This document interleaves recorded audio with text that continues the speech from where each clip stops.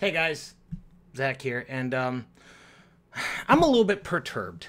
I'm just a little bit upset because, as most of you might know, I am just a huge fan of reviewing survival games, of playing survival games. I just love, it's probably one of my more favorite games, like right up there next to horror games. I just love playing survival games, but I mean, when is it going to be too much? I mean, they're all pretty much the same if you really think about the same thing. You go out, you gather materials, right? You gather materials, you come back with those materials, you make weapons, you make a base, you go out and grief other people, you go out and just, start killing some animals or something like that. But it's all pretty much the same. When will something finally bring me out of this funk? When will something just be so fucking unique and so out there that I'm just going to be enthralled by it from day one? I want to know what kind of game out there will...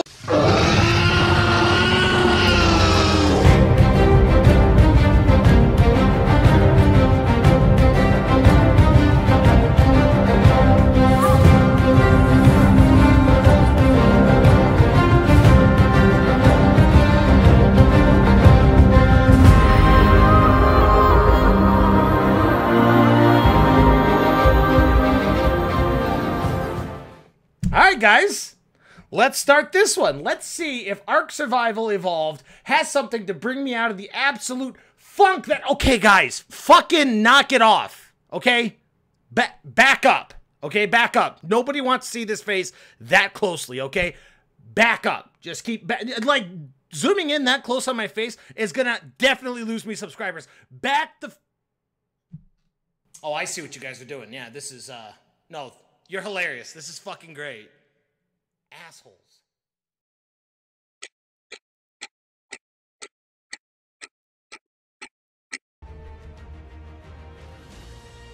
Ark Survival. A game that I remember buying, but then immediately forgot I even played it at all. But why would I even forget it? I mean, a survival game with dinosaurs? And that was just the original version that I played. Ever since coming out, it's come out with 2 extra editions, 2 expansion packs. One where it's just a basic one where you just get a bunch of different maps, and another one that is called Scorched Earth that incorporates dragons. Fucking dragons. And yeah, I get it, guys. Yeah, let's start out with the dinosaurs to kill and tame, just to kind of rake in a fan base, maybe throw in a few oversized scorpions and large birds that you never even heard of, and then let's fucking pull out all the stops. Mythical beasts. Next it's going to be Ark Survival, taming Cthulhu and other ancient monsters, followed by the next expansion, Ark Survival, the Unicorn and Pixie Dusk Massacre. But fantastic marketing idea aside, how is the actual game? Well, to start off, it has more preset graphical and sound interfaces than there are genders. To those who don't know what this game is, have never heard of this game, what you basically do is you gather resources and you build a base, pretty standard survival trope type stuff. Number 1, you collect food to eat when you get hungry. Number 2, you collect water to drink when you're thirsty. And number 3, tame the creatures that are all around you so you can ride them and have them do your bidding. Okay, maybe that third one was new and interesting, and I know what all of you are thinking. Disrespect your surroundings! But it's more like this.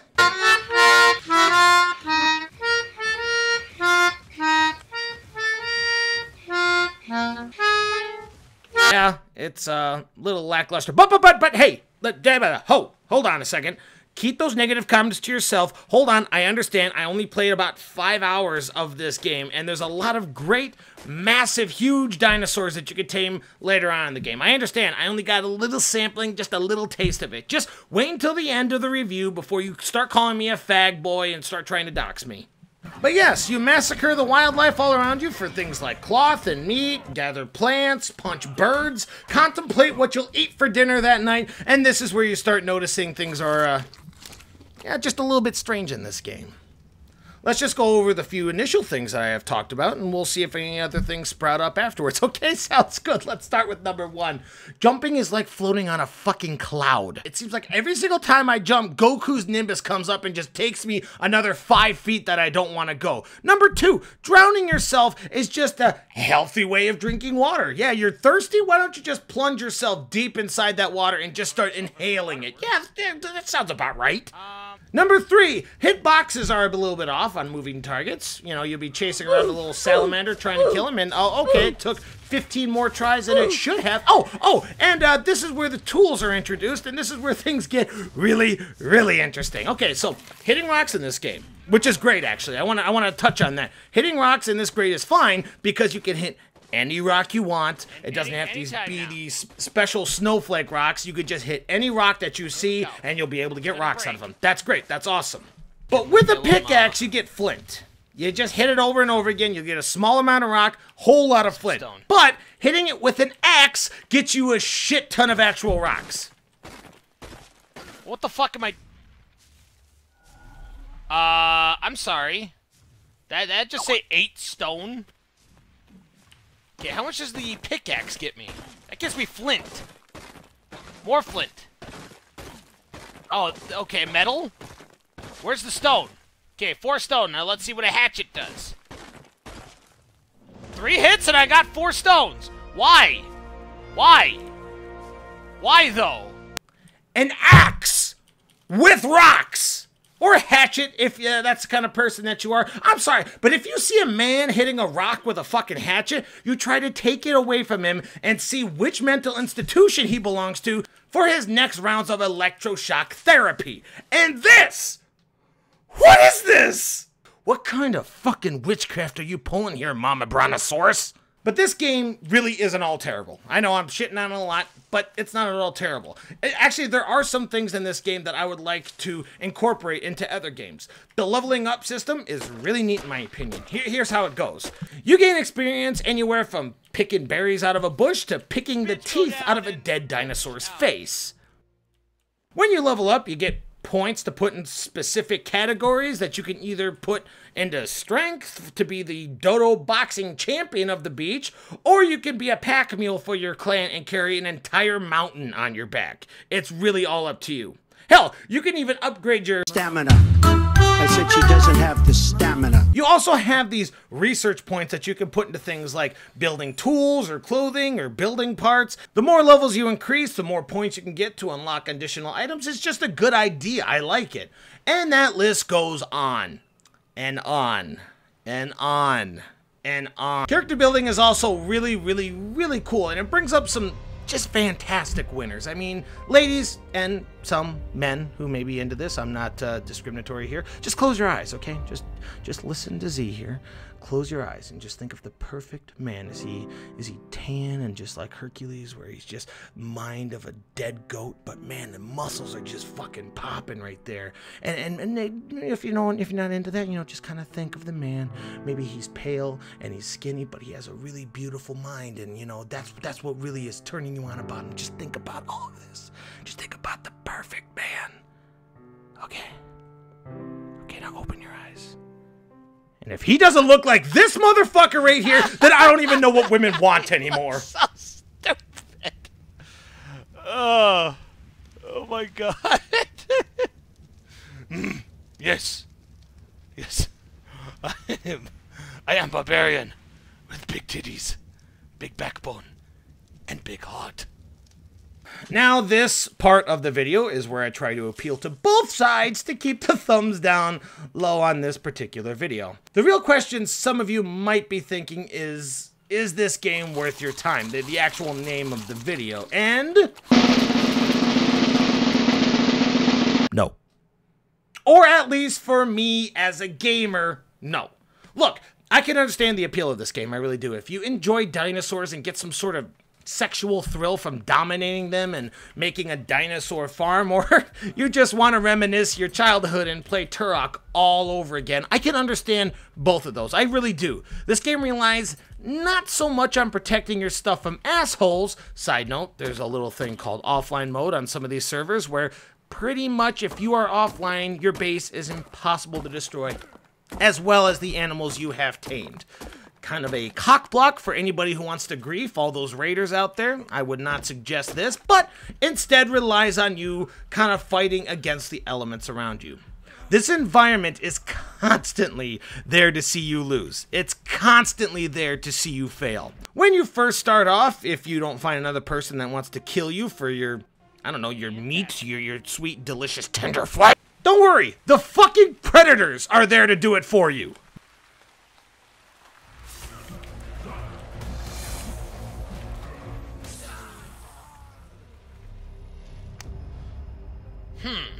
If you start gathering resources for just the smallest amount of time, your hunger will go down more times than a fucking Brooklyn hooker on customer appreciation half-off day. Cold for too long because you used your research points to get stuff to build a house, but you have absolutely nothing for clothing? Have fun in hell, you hypothermic hunk of shit. Instead of worrying about PvP, I can see people who just want to go build a base, chill with their friends, and maybe hunt a Tyrannosaurus every once in a while, and just really have a good time. I can understand that part of the bridge. If you want to level up until you can get bows and just fucking destroy every monster that you can in front of you, more power to you, dude. If you want to build a house that hangs off a cliff where you and your friends can bring dinosaurs and, I don't know, try to teach them English, I don't know why you would want to do that, but I've seen weirder stuff. Just go right ahead. That's fine. In a server that barely breaks 17 people and how massive these worlds really are, it's really impossible to see anybody else. I only met one gentleman in my hours of video game play, and I had to kind of cave his skull and book it back to my base. I'm sorry, but the rust part of me just couldn't help it. Who can say where the road goes? Look, if you want to fight against the computer instead of fighting against society, then Godspeed. I won't call this game a bad game. I won't. I know I've been shitting on it and I have more bad things to say than good things, but I'm going to say this game just isn't for me. It's really just not challenging enough for me, in all fairness. And, to be honest, that may be my fault for playing solo and only putting 5 hours into this game. More bitches, more fun. I know that personally. When you have more friends on, you have more stuff to do, you have more things to fuck around with, and you have more people to back you up when you're fighting the Colossus Cthulhu monster of the dinosaur world. I understand that. But none of my friends had this game, nor did they ever want to play this game or buy it, so I just had, just like my love life, to play the game solo, and frankly, I really just got too bored. But again, I only played the 5 hours. I would like to reiterate that for the 15th time of this video. I only played for 5 hours. I understand things way, way deeper into the game, maybe way more fun, but if I can't get past 5 hours and not want to kill myself, it might be an issue. I know what everyone's going to say, okay? I know. You're just a fanboy of Rust, okay?